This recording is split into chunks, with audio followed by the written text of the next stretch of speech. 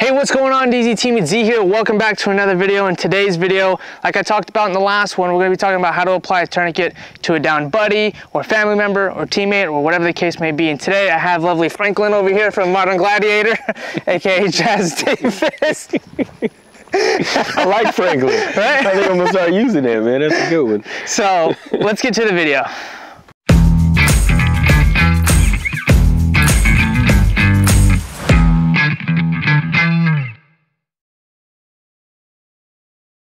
All right, guys, so now we're gonna talk about putting the tourniquet on when your buddy's down. So for this demonstration, Jazz here is gonna either be shot in one of the legs, and as you see here, he's wearing his kit, his belt. And right now, if you have a teammate wearing a kit with a thigh strap like both of us are wearing, you're gonna have to unclip it, so get friendly with him and unclip it. For this one, we'll be using his left leg, just so we don't have to downgrade him a little bit here and have some fun. So next, he got shot in his left leg. What do? You have your tourniquet and you prepped it like we talked about last time, right? The first thing you're gonna wanna do is first make sure his leg is down, spread his legs a little bit, and this is the fun part. Put your legs this way, legs towards me, I like that. So the fun part for him, I didn't sign on for this, is you see your lovely support leg here, it's gonna go right into his groin. And you're gonna press here with all your body weight. So lean into it and stop all the bleeding going into here. This works just as good as a tourniquet. I'm gonna release some pressure so I don't kill you. While you're putting that pressure on said leg, grab the loop, put it all the way around his leg, and they're gonna dead weight it. Whoever you're training with, let them dead weight it. Scoot it all the way up as much as you can. If you need to loosen it, get it as high and tight as possible. Now we're on there, right? So what we talked about last time is to wrench it up on that leg. So now that it's up there, pull up and all the way down, locking that Velcro kind of in there. How do you feel? Does it feel tight? Yeah. It's firm, but it's good, yeah. Do you feel blood flow going through still? Yeah. Okay. So now we're going to tighten that windlass. He's got stuff in his pockets. Sometimes you might want to move stuff or get rid of it, depending on if it's blocking anything here. He's got some stuff down. I don't want it to impede on it, so I'm just going to kind of shimmy it down here. Next, we're going to tighten this windlass 3 to 4 times. There's 1 turn, 2 turns, and 3 turns. Now that we got the leg up there, we're gonna put down the times tab. And if I have a Sharpie on me, we're gonna write the time that we put it down. Right now it's 18:56. So I'd put down 18:56. Like we talked about in the last video, you can keep this on for 2 hours before you need to start worrying about nerve damage. 6 hours, this whole leg is gone. So keep that in mind. Now, if we were to need to move Jazz for any reason, to drag him or whatever, you could imagine the tourniquet here is dragging on the dirt. So we would need to recheck it. How would we recheck it? 2 fingers, and try to put your fingers underneath it. If you can fit 2 fingers, and I could slide them in there, that means this needs to be tighter. So if it's tighter, put a second one on or retighten that windlass one more time if you can. For this demonstration, what we're gonna do is we're gonna re-wrench it down. Don't ever take one tourniquet off. If there's one tourniquet off, don't take it off, because now he's just starting to bleed everywhere and now he's pretty much dead. So again, we'll retighten it as tight as we can go. Make sure there's nothing in his pockets. Tighten it as tight as it can go down, and then do it a couple more times.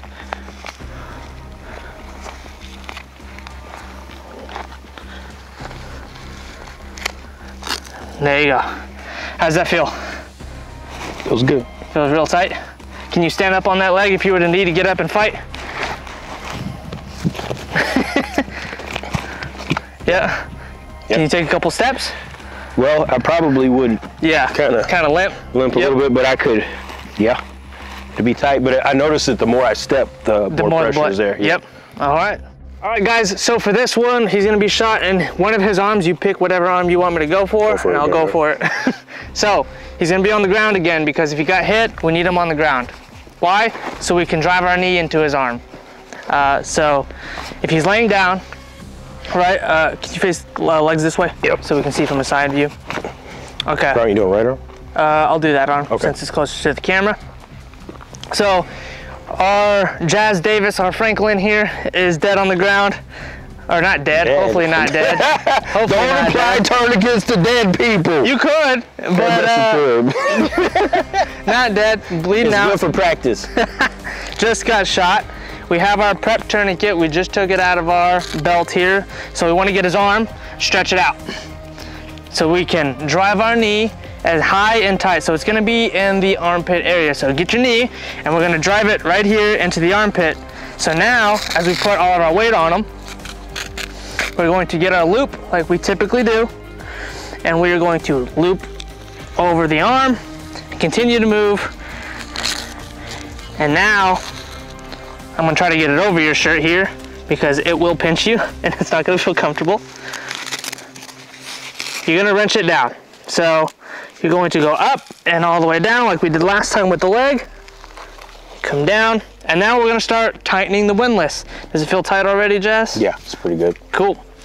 So your patient or whoever it is, teammate, family member, child, mother, father, whoever, should already be feeling some blood restriction like I told you in the last video. And if you haven't seen that, go back and watch that video because you'll see a lot of stuff there. Next, we're going to tighten this windlass and lock it in the windlass clamps. So 3 turns, hopefully we can get 3 turns in. 2, we'll get 1 more in. The pinching? Yeah, it's good. And that's 3 turns. Now we put the times tab on and we put our time in. Right now it's 19:04. And I would put the time there, and if I had a Sharpie, put a T on the patient's forehead. That way, EMS, first responders, medical teams that come on can understand that he's wearing a tourniquet if he's wearing all black or they can't see it for whatever reason. So, Jazz, can you get up and fight from that position if you had to? Absolutely. Cool. Cool. You feel mission ready? Mission ready, yep. Absolutely. Awesome. So, guys, go out there, practice with a buddy. You can take that off. Go out there, practice with a buddy.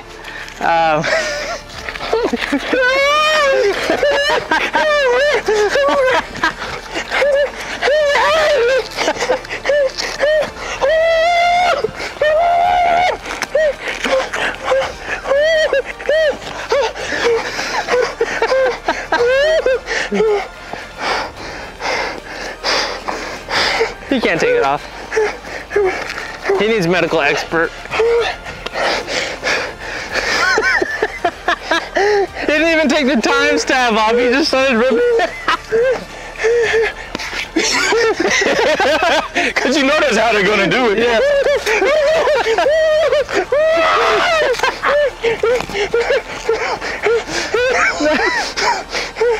So go out there, train with a buddy, train with some family members, go train with your own Franklin. And if you want to train this in person, we have classes for all of this stuff at Dropzone Tactical.biz. Don't mind Franklin, he's fine.